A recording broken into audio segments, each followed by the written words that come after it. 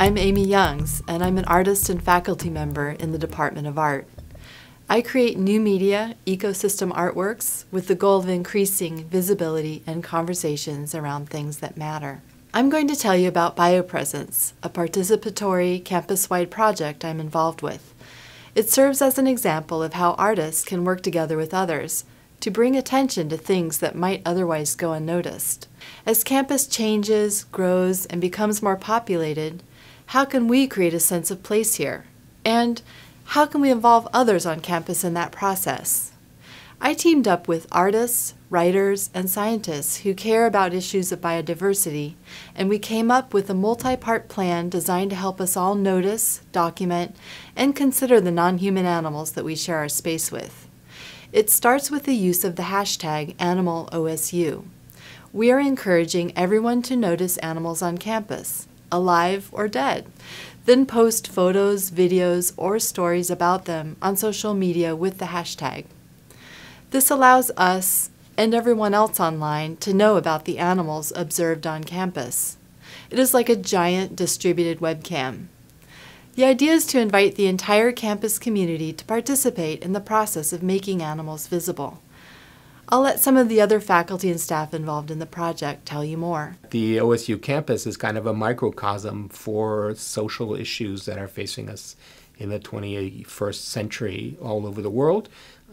As the human impact and footprint increases all over the world, animals are not just out there in wilderness areas and not just confined into domesticated spaces, but there are a lot of them that live around in and around us without necessarily wanting to be interacting with us in a controlled fashion. And I think that's going to be an issue for any kind of city that is interested in being ecologically attuned. And that's what we're, I hope, trying to model and think about, is how 21st century citizens can be sociable with other than human animals. If we want to take the biodiversity protection seriously, we need to figure out ways in which humans and human society can get its needs met at the same time as we minimize the ultimate impact on a wide variety of other species. So that's, again, it's a sustainability challenge for the 21st century, and something that I think is pretty urgent. In spring, I teach a class in ornithology, or it's called Ohio Birds now. And during that class, I think the best part is that students actually get to go outside, and we go out and find some birds and watch birds. And what I've noticed is that some really good places for bird watching are right on OSU campus. There are some really nice areas where there's a lot of trees, so obviously for birds the habitat has to be right so that a lot of birds can actually stop over there on migration. So what we've found is that unfortunately there are also some birds actually on OSU campus that hit windows and that students then have been finding and that they actually bring into the Museum of Biological Diversity, because we have a big tetrapod collection where we have mainly birds, but then also some other animals with 4 limbs. And then we prepare these birds into study specimens. As the curator of a sound lab is raising awareness of the sounds around us and how, for example, environmental noise can actually impact bird songs and also affects the animals, that they kind of have to change their singing patterns, for example. So what we've been doing is actually put up a song meter at the OSU wetlands to kind of monitor passively what birds are vocalizing, especially in the morning. That's usually when birds are really active and when they're singing, because after a night where they were silent, they kind of have to reclaim their territories, tell everybody that they're still there, that this is their space and they defend it. I think the thing that was really sort of inspiring to me was could I be walking across campus and thinking about this program pull up the web page, look at it, and see that, hey, there's a bunch of foxes that appear behind that building right there that I never would have known were there. Or, I mean, everybody's got cameras in their pocket now that can, take pictures.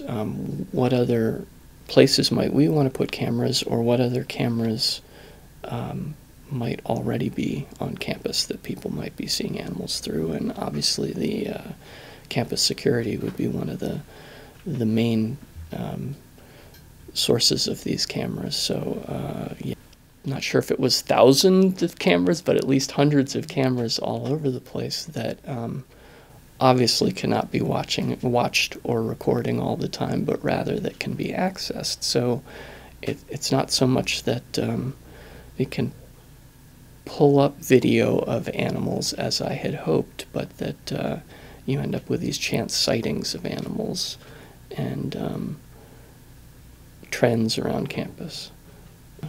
The project's been crowdsourcing. People have been posting photos of animals to social media. So we're looking at what are different ways of being able to download and show that information to people, either on a map that they're looking at on their computers or mobile devices, or ideally when they're walking around campus being able to see things like, what's the closest animal photo to me where I am right now. I'm interested in interactive art and robotics, and in particular making interactive art for animals and for humans. And one of the pieces, for example, that has gotten me quite a bit of attention is a robot that is actually controlled by a living fish. So I developed an interface for a living fish to move its robot around to explore outside the limits of its tank.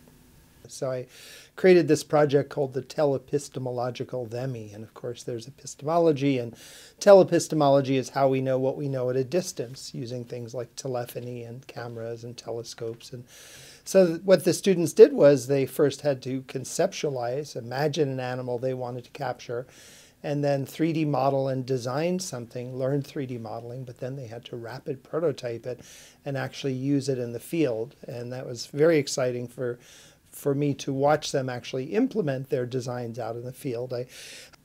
I think the students are learning to look at others, to look at animal, to understand that there are a lot of animals around campus, but especially urban animals, and that we coexist with them, that they're wonderful species to look at and exciting to explore. So I think it's helping the students to look outside of self and to understand the other on campus that coexists with us.